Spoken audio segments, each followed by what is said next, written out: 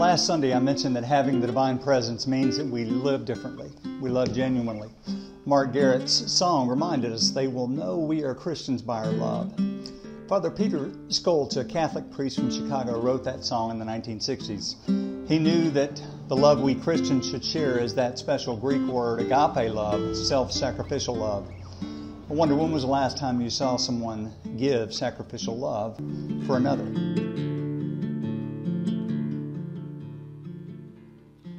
We are one in the Spirit. We are one in the Lord. We are one in the Spirit. We are one in the Lord.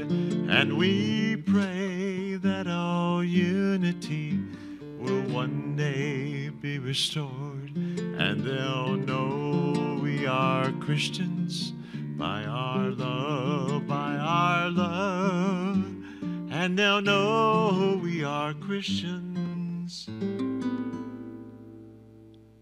by our love.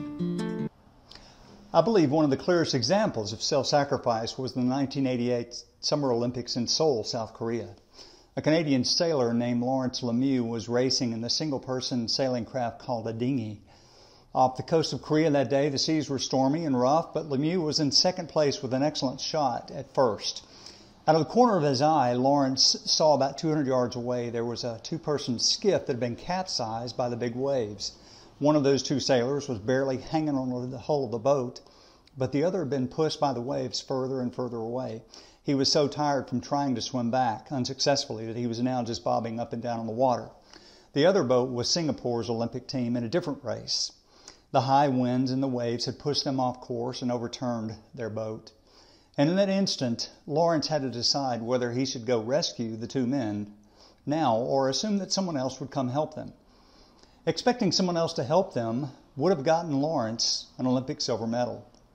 But Lawrence instinctively turned his boat toward the men and paddled hard as he could for those two sailors. Both men had been injured in the accident, but Lemieux pulled them safely into his small sailboat and waited until a patrol boat arrived. After transferring them into the patrol boat, Lawrence resumed his race, but he finished in 21st place.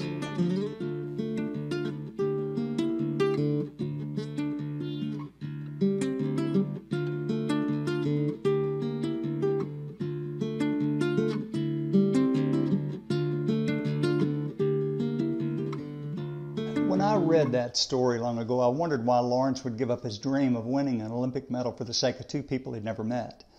One reporter quoted Lawrence saying, "Anyone would have done it, but I believe that far fewer people would help others that they'd never met, especially if you think someone else might be coming." The truth is that the gold medalist in Lawrence's race had already passed by those two same men who were in distress, and the next 19 sailors passed by as Lawrence was struggling desperately to help them. So I wanted to know why Lawrence would do that. After weeks of trying to find out, Riley Denver of the Canadian Olympic Committee helped me to email Lawrence Lemieux directly. When I asked Lawrence why he would do that, Lawrence took over 2 weeks to reply back to me. After apologizing for taking so long, he said no one had ever pushed him so hard about that question, and thus he'd never really thought hard about it.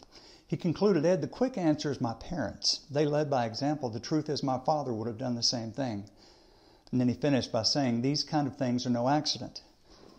The reason I said this story is one of the most important Olympic stories ever is it began a trend of athletes helping one another. In 1996, British sailor Pete Goss did something similar. In 2012, Ivan Ayana, a Spanish cross-country runner, guided a confused runner from Kenya to the finish line and helped the Kenyan finish ahead of himself. In 2014, Canadian ski coach Justin Wadsworth not only gave a ski to a Russian skier whose ski had broken, but helped him strap it on to finish with the silver medal. In 2016 Olympics, Abby D'Agostino and Nikki Hamblin had a collision in the 5,000-meter race, and the world was inspired because both runners held each other up until they both crossed the finish line together. Why would they all do this? The Canadian ski coach who helped the Russian skier, when asked why he would help an athlete from another country, he said, "It seemed like the Olympic thing to do." In our day and time, when so many people care more about their own self-interest than they do about others, it is nice to see people living sacrificially. I hope that for you and for me, these things are encouraging, but more important than that, much more important, I hope these things challenge us at our core. Isn't it time that people see something being done out of sacrificial love? And instead of saying that's the Olympic spirit, they say, that person must be a Christian. Or that person must be a follower of Jesus. May we ourselves say the same thing that Mark's saying. The same thing that Father Peter penned in his song 60 years ago. They will know we are Christians by our love.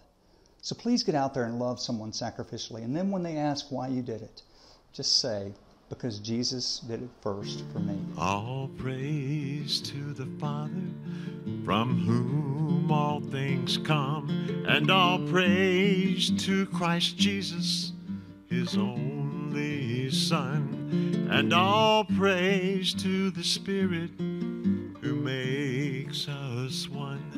And they'll know we are Christians by our love,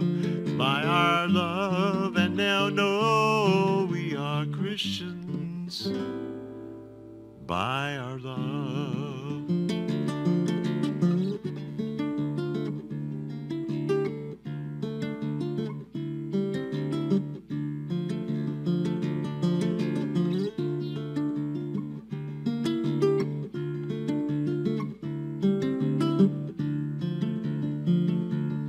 And they'll know we are Christians by our love, and they'll know we are Christians